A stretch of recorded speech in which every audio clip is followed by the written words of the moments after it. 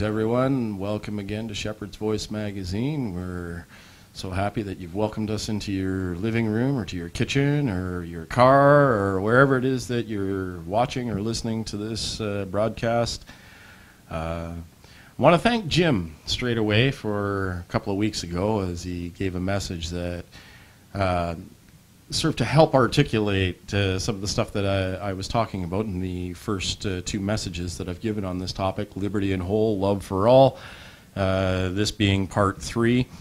It's always good sometimes to have a fleshing out of what's being said here, because sometimes we delve into topics that are not necessarily all that comfortable for us, and certainly if we've had a long history in the Church of God. But understand these messages come in love, and we want these messages to be a blessing to you. So, God willing, this one will be a blessing to you as well. We're going to jump back into Galatians 5. I will say at the outset here that this message, the bulk of it, a lot of it, was written prior to Jim giving that message there a couple of weeks back. And that's fine. Some of this might come off as a touch repetitious, but that's all right. We're okay with repetition here on Shepherd's Voice. I wanted to kind of bring this topic, not the topic in its entirety to a close, but this section of it at least to a bit of a close here inside of these 3 messages now that hopefully by the end of the day today we'll be through with. And hopefully, God willing, we do come away with things that are an enhancement to our overall belief and how we think and literally Christian thought, where we go with this stuff. I've left the beginning of the passage that we're going to read today, or this passage that we've been reading here in Galatians 5. I've left the beginning of it to the end. Because it kind of punctuates what we've been talking about, and it really does utilize the terms liberty and love. And these are such important concepts when we're talking about our relationship with God, with Jesus Christ, and how it is that we relate to the law that we can read of in our Bibles, and where do we fall into that relationship. So, going forward, we really need to internalize the fact that the freedom and liberty that we're going to be talking about today and that we've been talking about, these things emanate from Christ's love. In fact, they are core elements of Christ's love. And brethren, we are given the ability to live fully within it. And as it typically goes with this sort of thing, and with things that are a blessing to us, there's pitfalls to not fully embracing all that the grace of God has to offer in terms of our salvation. Just jumping ahead with that. So there is an effect that it can have on us. And it does affect us. Certainly salvation is something that affects us. But further pitfalls are what it does to Jesus Christ when we reject the fullness of His grace and the fullness of His sacrifice. Let me tell you what I think about this and what I mean by this. I think we need to think of it this way. Consider the suffering and the pain that Jesus endured to put us in this position of liberty and freedom that we thankfully enjoy. And if we're considering that, then think of what it might mean to Him to have a gift of that enormity, the sacrifice that He brought to bear, to have a gift of that enormity set aside for the trust in physical law, a covenant that He came to replace. And He did bring about a new covenant, and we've read reams about this lately, and we've spoken about this, that we are under a new covenant. You see, Jesus went to a place on the stake wherein he truly experienced the devastating moment when the presence of his Father couldn't be felt. Why have you forsaken me? I have a hard time even reading that one aloud. I get choked up when I read it, because I think of the absolute moment of complete loneliness and singularity that he felt when his Father had to turn his back on him.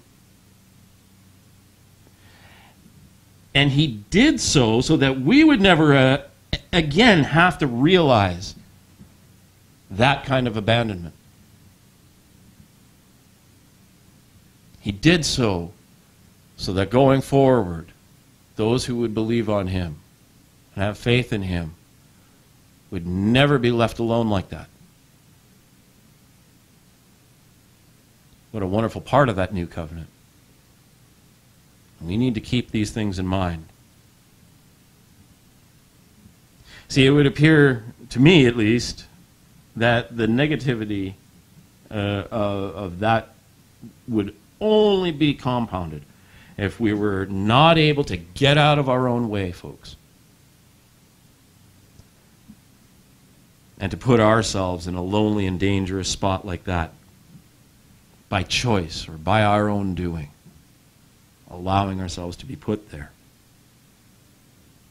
So with that, we're going to take some of these verses apart, as we're wont to do here.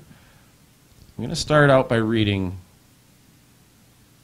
the first 6 verses of Galatians 5.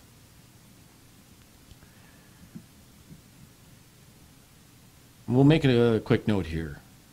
I know I typically use the Christian Standard Bible, and I'm going to read from that as well. But for this, lo and behold, we're actually going to look at some New King James Version language here, because I think it actually articulates what Paul was talking about in a little bit better fashion.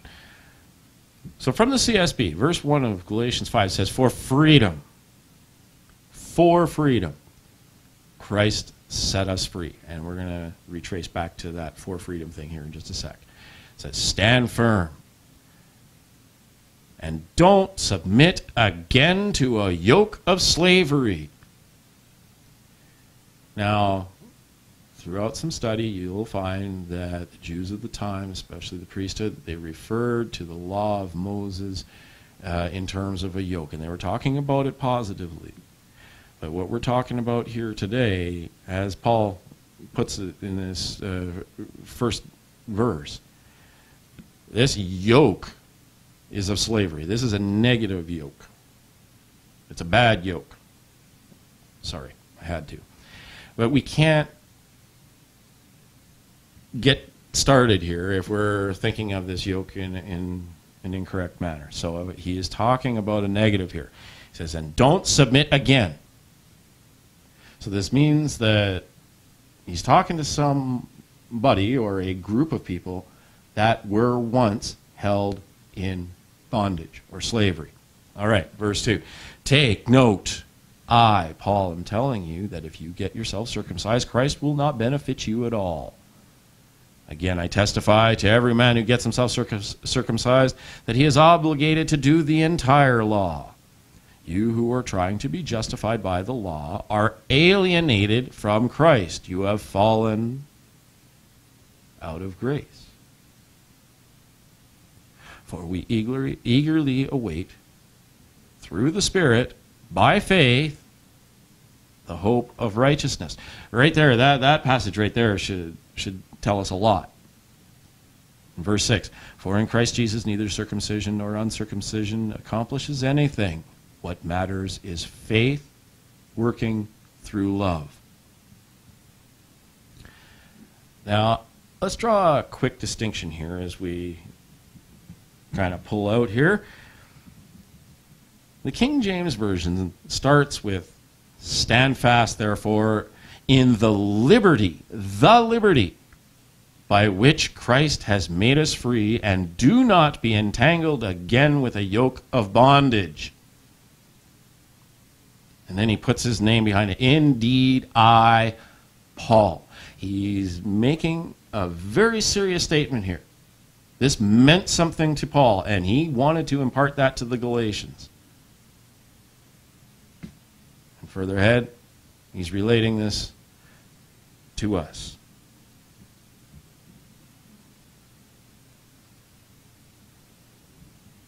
I only bring that out in the other translation because we're going to hit this idea of the liberty here momentarily, because we're not talking about just any liberty. So let's go ahead here about verse 1. It says, "For freedom." That's in the Christian Standard Bible. It says, "For freedom Christ set us free." So he's talking about, he's using freedom kind of as an omnibus term in this translation, and it's Jesus Christ purposing a particular liberty, this freedom that actually releases us from bondage. And as I said at the beginning here, it is Jesus who has made us free.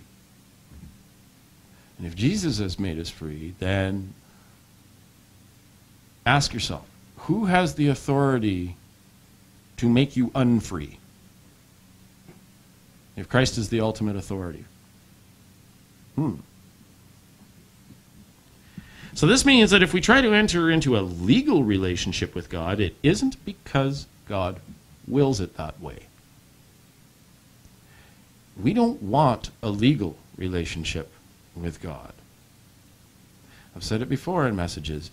If we got what we deserved from God, we probably wouldn't necessarily like it so much.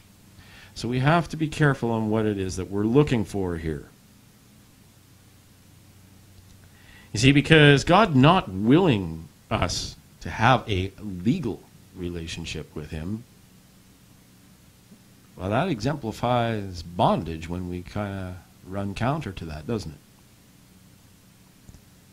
See, God, as I noted, when he sent Jesus Christ to bear the sacrifice, bear the penalty in sacrifice, rather, that would naturally be on our shoulders, on our heads,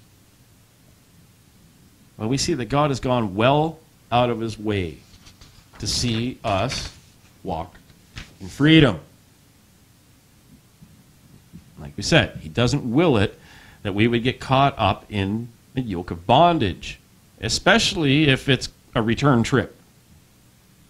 The Paul had said, going back into bondage. That's because God pushes us forward. The whole message of Jesus Christ is one of moving forward. If you can hear my cat meowing in the background, that's all right. That's just Finn voicing his displeasure with the studio being set up in the living room, and we're not letting him outside. It's very hot here while we're recording this.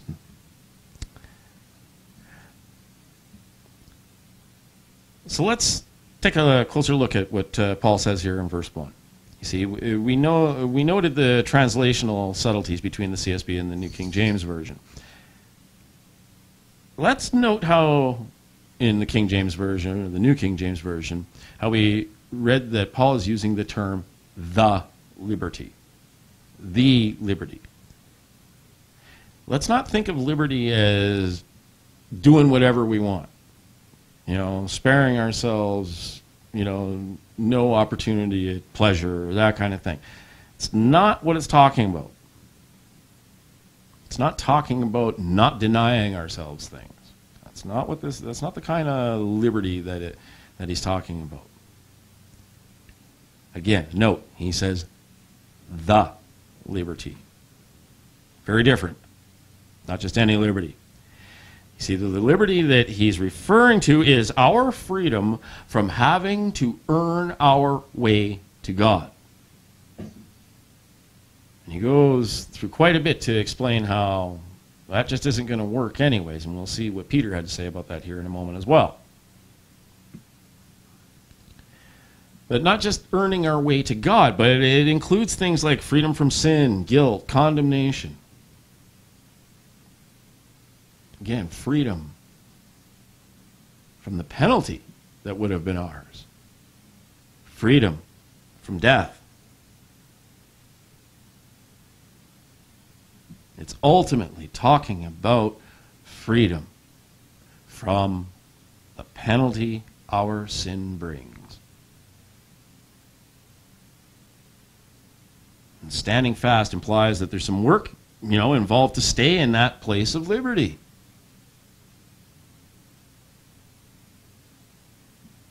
And this is because, unfortunately, it is possible for an individual who has been, let's call it that, legally set free through the purchase of the blood of Jesus Christ, to revert back into bondage.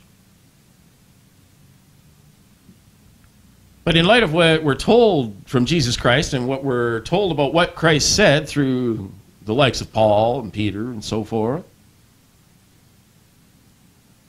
this can only happen through deception. Somebody has to deceive us, and typically from someone or something that doesn't want you to be set free. To them, there is no intrinsic value in your freedom because it doesn't benefit them. You see, usually someone who benefits from your enslavement will put up the greatest resistance. And I'll leave it up to you to fill in the blank that happens to apply to you if you feel that kind of influence has been brought to bear on you in your life.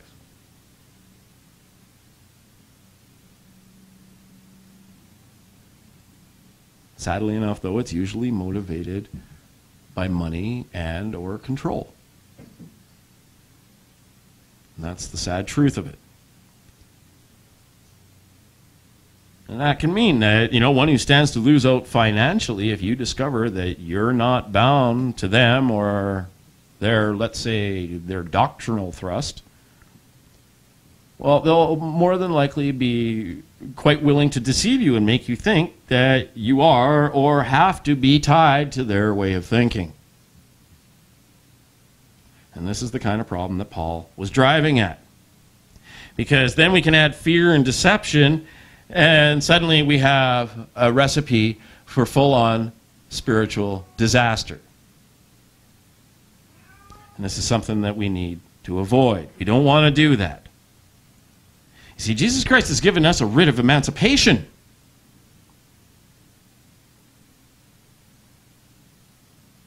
But there are some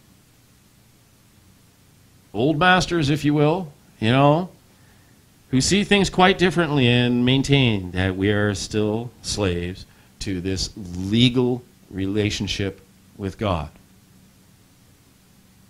as opposed to a relationship with Him that is based on Christ's love and an expression of mercy to us, and extended by grace. I, for one, am increasingly thankful for the grace that God has bestowed upon us and upon me in my life. I can sit here and name you a million instances. And most of it in retrospect, because I didn't always see it when it was straight on. I'd rather we have to be willing to circle back. So what of this yoke of bondage that he's talking about? To get a grip on what Paul is on about here, let's actually look at what Peter said. Sometimes we look to Peter to clarify what Paul said. In this case, it's in Acts 15, verse 10. And he was talking to those who were trying to bring Gentiles under the law. What does he say in verse 10? Now therefore, why do you test God? Ooh. Who are we testing? Why do you test God by putting a yoke on the neck of the disciples which neither our fathers nor we were able to bear? It's pretty tough sometimes when we try to argue against the plain language.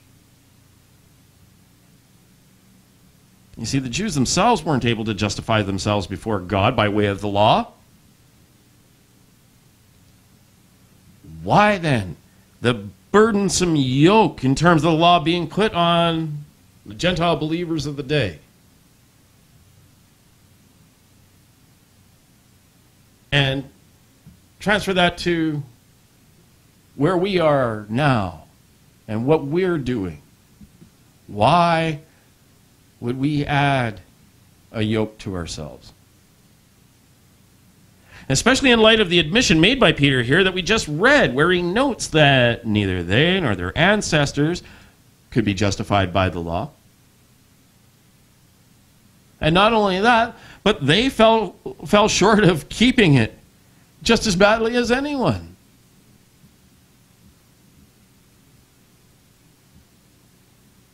See, it's important to keep in mind, if we kind of find ourselves becoming a little bit too idealistic, I'm going to have a message on why idealism doesn't jive with Christian belief, or Christian thought for that matter, and in a future message. So stay tuned, kids. But Paul saw this legal relationship with Jesus Christ as a yoke of bondage. And he was doing his level best to get that message out. And it's because it's related to slavery as opposed to the liberty. And as Jim noted in his message a few weeks back, the Jewish teachers counted up 613 commandments to keep in the law of Moses. That's a lot. Biblical scholar Morris said, even to remember them all was a burden, and to keep them bordered on the impossible. Small wonder that Paul referred to subjecting oneself to them all as entering into slavery. He's using his words wisely here and carefully and with purpose. We've only gone through Galatians 5:1. Let's look at 5 verse 2. Talking about the danger of embracing the law as a way to walk with God. Because that's how it gets presented to us. We have to be very careful that we don't put caveats on what it is that God is trying to do with us or wants to do with us. See, circumcision was one of the chief elements that set the Jews apart from many other people. I suppose it still is to some degree. So when its necessity in terms of a relationship with God and salvation was brought into the light as no longer being required, it caused problems for some. But Paul got right to it. Understand that at the end of all of this, this was seen as a done deal. This was already dealt with. So why, thousands of years later, we're still digging this stuff up? I think if Paul was standing here right now, he'd be like, what? Really? Didn't Pete and I get this over on y'all? But he does get right to it. Verse 2 says, take note, I, Paul, am telling you that if you get yourself circumcised, Christ will not benefit you at all. Christ will profit you nothing. See, if you become circumcised, Christ will profit you nothing. What's he saying there? He's saying that when we embrace the law as our rule of walking with God, or for walking with God, something's got to give on the other side of that. And what it means is that we have to relinquish or let go of Jesus. I shouldn't have to tell you that that's a bad move. It's a tough move. And it's a tough spot to put ourselves in or to allow ourselves to be placed in. See, when we attempt going the legal route with Jesus, he no longer is our righteousness. And what are we supposed to be seeking? Matthew 6:33. Seek you first the righteousness of God, and these things will be added to you, so on and so on and so on. But when we attempt the legal route, well, that whole Jesus as our righteousness thing kind of goes out the window, doesn't it? Because we've elevated the law to a place that it doesn't belong. And instead of turning to Jesus Christ in faith, we attempt to earn our relationship on our own. And I think that serves to really diminish the gift that is our salvation, the gift that is our ability to come in repentance and come under grace in this new covenant with our God. We want to glorify and elevate Jesus Christ and all aspects of him. We do not want to diminish it in any respect, especially by putting it on our own responsibility and our own abilities to do so.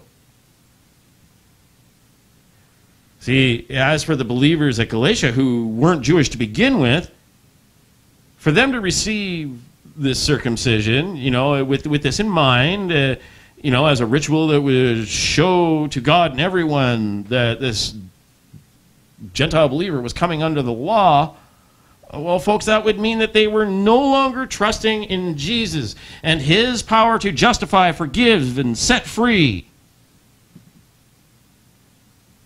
And they put their trusts, it would mean putting their trust somewhere else.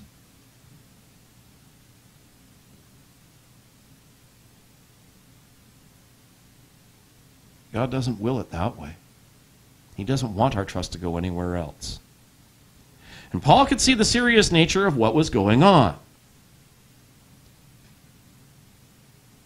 And it's no less serious in nature today.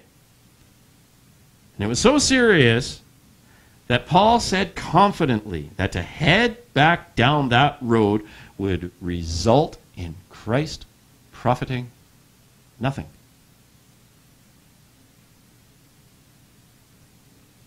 There's a sadness and an emptiness there that just doesn't jive, brethren, that we can't have a part of. Verse 3. He amplifies what he says. He says, again, I testify to every man who gets himself circumcised that he is obligated to do the entire law. And what he's talking about here is our inability to pick and choose. When it comes to embracing this part of the law or that. And he's pretty emphatic here that if we embrace the law as our rule or our standard for walking with God, well, then we would have to embrace the entire law. As Jim, again, thanks to Jim for bringing this stuff up. How would we even go about that in this day and age? Do we need to only wear one type of fabric when we go out? Do we have to put a blue strand in our threading or on our belts so that God will recognize us? I thought we were recognized by our faith in him through repentance. And I thought others would know that we were part of him when we act like Jesus Christ. When we copy him, when we do as he did, when we have faith. And when folks see our love one to another, then they'll know that we are of him. These are the elements of grace that we're needing to aspire to, folks. We can't pick and choose. Excuse me. You see, if we go after this idea of embracing the whole law, then all of a sudden we make debtors of ourselves. A debt that Jesus Christ came to pay. How dare we? Because not only is that a huge debt, but it flies in the face of what Jesus came to do with that debt in the first place, folks. Hopefully we can all agree that our debt, which is essentially, death, we'd have to pay that out. Death, it's our life. Well, that it's been purchased and cleared by the blood of our Savior. Forgive me. It's very dry here, folks.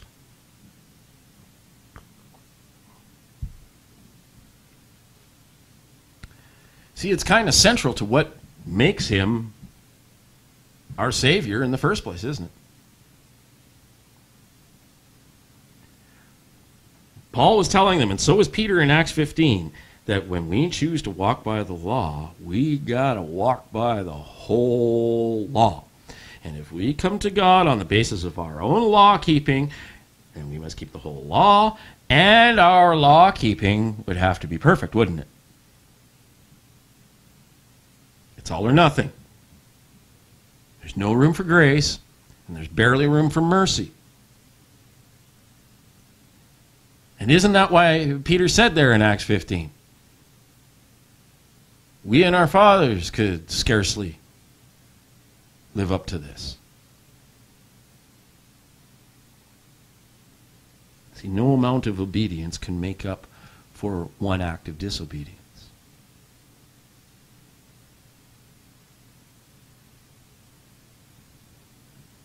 As I said, it really is an all or nothing proposition. And Paul was showing that Jesus was the power and was the liberty and freedom and righteousness needed to freely walk and have a relationship with the Father. It comes through a relationship with him. And Paul spoke to the Gentile Christians that were among those Galatians who were being drawn into this whole thing of circumcision as an adult. And they wanted them to do it so that there was this evidence that they had come under the law of Moses and were setting it out as a first step to salvation. Ask yourself again, why do you think Paul had a problem with this? This is exactly where the problem lies, brethren. We'll see in the last verse here that we read today in Galatians 5, verse 6, that Paul didn't care one way or another about the physical act of circumcision. It wasn't that. What he detested was that it was being made a theology presented by legalists that was being made a requirement before one could go on the road to salvation. If you're going to be saved with us, you're going to have to do this. And unfortunately, brethren, that way of thinking has permeated through millennia. Paul was trying to set that aside then, and we need to take our cues from that. See, the first step to salvation comes from repentance. It comes in the form of repentance and an appeal to Jesus and acceptance of him as God's personally sent Savior for us. And I think this stuff really bothered Paul. And we should afford it the attention that it deserves. Because quite frankly, brethren, to move otherwise should really bother us too.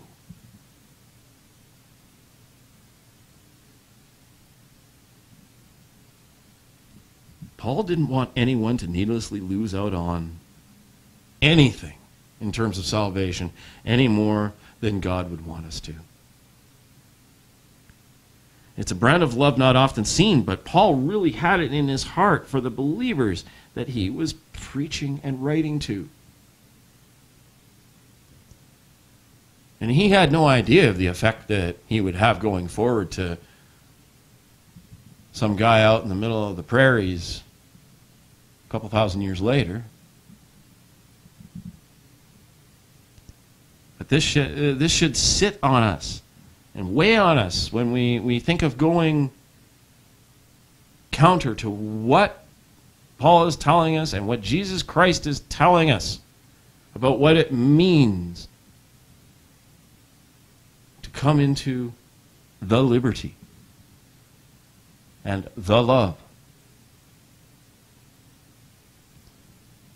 Because similarly to liberty, the liberty that we're talking about here and is the same as the love in that it's not just any love. This is the love of Jesus Christ and the liberty of Jesus Christ. As we said, to keep us from having to earn our way to God, which we couldn't do. We simply cannot do.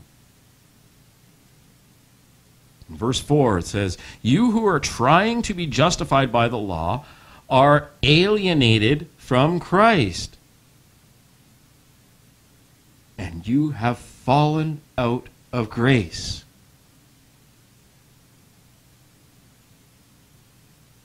You cannot replace Jesus.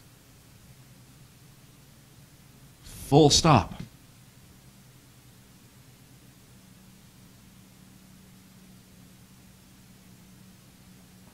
When we embrace the law as our rule of walking with God, we begin a separation that brings us to a complete departing from Jesus Christ and that grace.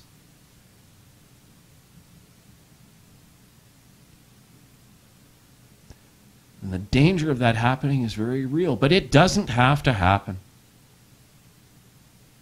It doesn't have to happen.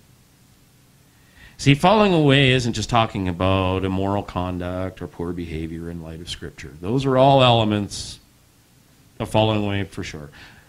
But that's not what Paul had in mind here. You see, we're saved by our continued reliance and faith in Jesus Christ. And it's by the grace of God that we have been afforded this ability to come in repentance and take on that grace as how we live. This is very serious. When Paul is talking about falling out of grace, he's talking about falling into legalism and the dangers there. I like to quote David Guzik now and again. He said, "By choosing legalism, we choose to relinquish grace as the principle by which one desires to be related to God." I think that's a pretty darn good way of putting it. I hope you agree, brethren. Because he literally says, Paul is literally saying, you have fallen out of grace. It's not the same as falling from grace. I'm not going to get into all the semantics of that at this time. But understand that there is a difference. It means you have chosen not to come under the better covenant that Jesus has set before you. A bit different, as I said, from the term falling from grace. So let's look at these last two verses here. Galatians 5, verses 5 and 6. It says, "For we eagerly await through the Spirit, by faith, the hope of his righteousness." As the young folks would say these days, goals. Those are goals, brethren. Verse 6, "For in Christ Jesus neither circumcision nor uncircumcision accomplishes anything. What matters is faith working through love." Faith working through love. See, walking in the Spirit means waiting for righteousness by faith, not trying to earn it.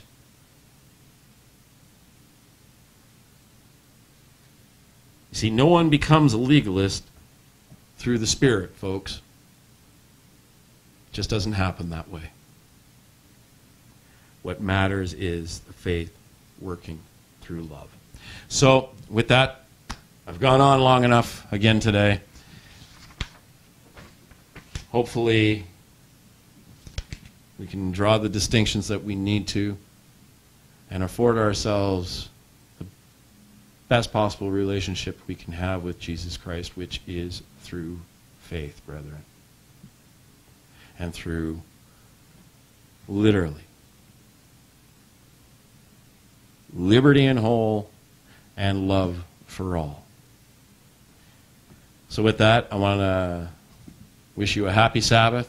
Thank you again for joining us here today. Go ahead and subscribe if you haven't already. Hit that bell icon so you'll get a notification when these new messages go up. Tell a friend, tell an enemy. We love you. We love hearing from you, so go ahead and drop us a line if you will. Happy Sabbath. God willing, we'll see you here next time on Shepherd's Voice Magazine.